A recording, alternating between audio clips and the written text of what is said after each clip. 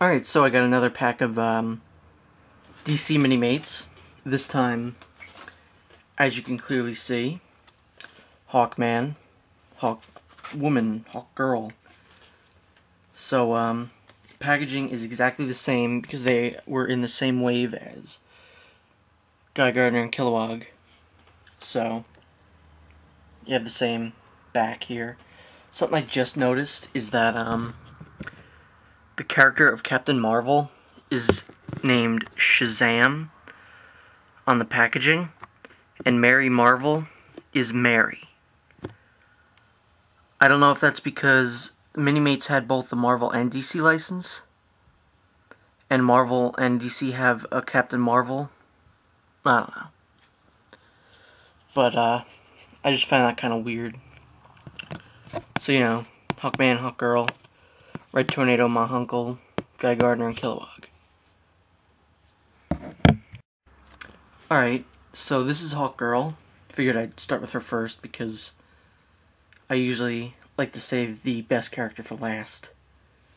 But, so I've decided to start with Hawkgirl because, well, I usually like to save the best character for last. This is, as you can see, the first figure I've reviewed that has, wings. Whoops. Wings. A couple Marvel characters have wings. Actually, it's pretty much the same character. Archangel, Angel, things like that. I don't know exactly what came first. I think it might have been the, Hawkman and Hawkgirl. And then Marvel did theirs. But, these wings work extremely well. In my opinion, anyway. I've heard some people have complaints that they are too loose because once you take them out of the packaging, you have to connect them. You can see there's a ball joint that you put them in. They're kind of finicky getting off, but that's what you do. You just put, it has a hole here, and you put that into there. It's pretty easy getting in. Just makes a slight clicking noise. I thought they would go in a little better. Like I thought they would be in there a little more, but that's as far in as they go. And because of the fact that you put them in, they are movable. You can move them any which way. I don't know why you would ever want them to look this way, but you fool around with it. So, her costume, she is wearing her traditional Hawkgirl mask. It looks very good. The mask itself is a very light brown. It is about the same color as the Thing. But yeah, I think it looks really good. I pretty much don't even have to say that this figure is top heavy. So, I've heard a lot of people don't like the chest block on her since it makes her look, I guess a bit fat, a bit more muscular.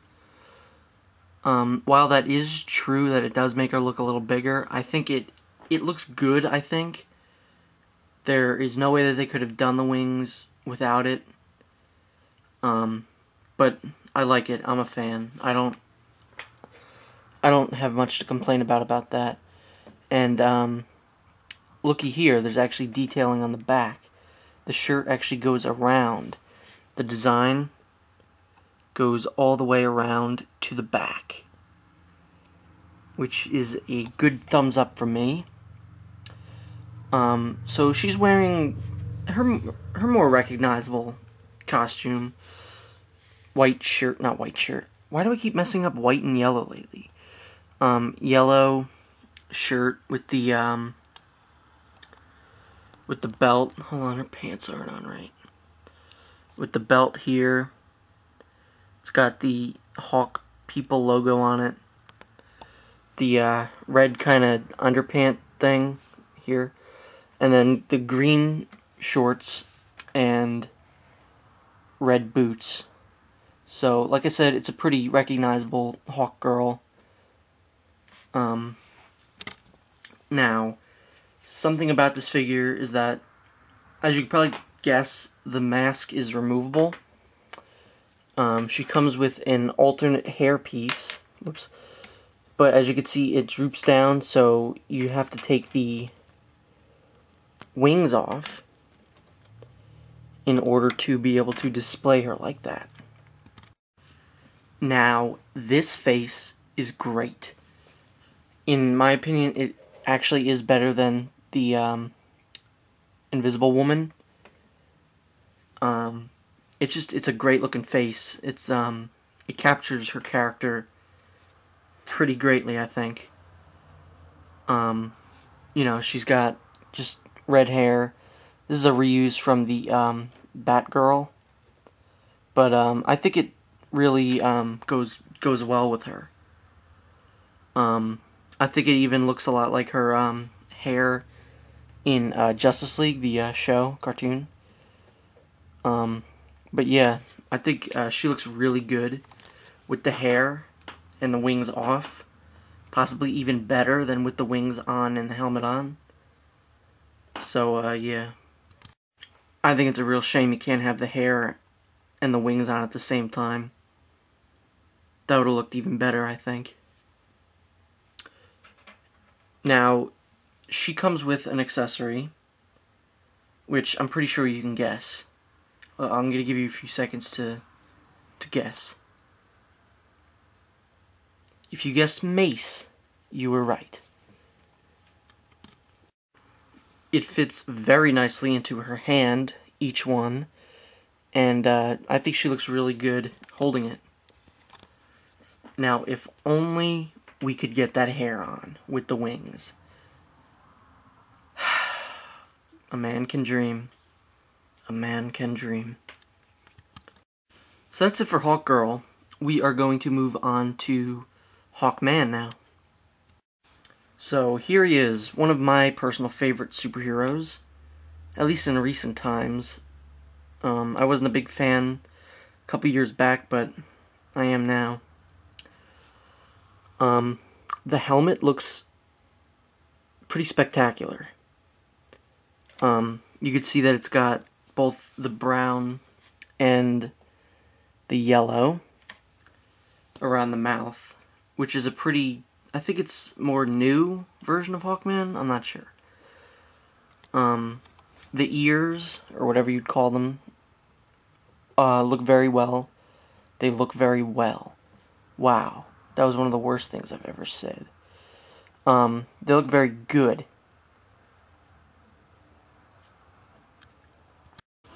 I think it would be a bit redundant to talk about the wings again, so we're just going to move on. Now this costume is pretty much exactly what I think of when I think of Hawkman. He's got the straps on him with the Hawk person logo in the middle. Again, detail carries over onto the back, even to places where you can't even see it. So that's really cool. He's got bare arms, nothing special there. Now, his pants are actually a little less detailed than Hawkgirl's, because his belt does not have the Hawk person logo on it, but the rest of it is identical. Like, you know, there's Hawkman's, and there's Hawkgirl's. Exactly the same. And Hawkman fell down. Now, again, this figure has a face underneath, and another hairpiece, but unlike Hawkgirl, you do not have to take his wings off, which is already a plus. So, let me do that for you. So there you go. There's Carter Hall.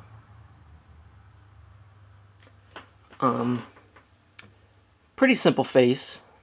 A little stern, but heroic. Could be angry, but heroic. I think it works really well. The hairpiece does also. Not sure if this was reused. I'm sure it was. I'm almost positive it was. But, I think it looks really good. And I can't decide whether or not to display him with it on or off. So, it's a bit of a conundrum. As with Hawkgirl, he comes with accessories. 2 this time. I'm not counting the wings as accessories, since it's part of the figure. So, he, as well, comes with a mace. Pretty much the same thing, only it is much bigger. This fits in his hand very well.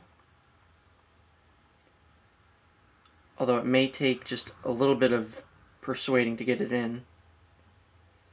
But once it gets in, it stays in. But his other accessory is this shield. So with his accessories, Hawkman certainly looks like a very intimidating, foe. Even though he's not a foe, but you get my point. This figure is fantastic. I don't think I've seen a figure like this in all of my Minimate collecting years. I only have had it for a day, and it's already the pride and joy of my collection. And I'm confident enough to say that this is my favorite Minimate right now. But yeah, I have just nothing but praise for this figure. It is fantastic. And Hawkgirl 2 is a very good figure. Maybe not as good as Hawkman, but it's a very good 2-pack. From what I've seen, this is definitely one of the best DC Minimates. The 2 best DC Minimates. And it's just a real shame that they didn't continue. So, as you can tell, I'm definitely going to recommend this. I can't recommend this highly enough. I mean, if you're a DC fan, you owe it to yourself to buy this. Well, that's it for this review. See you next time.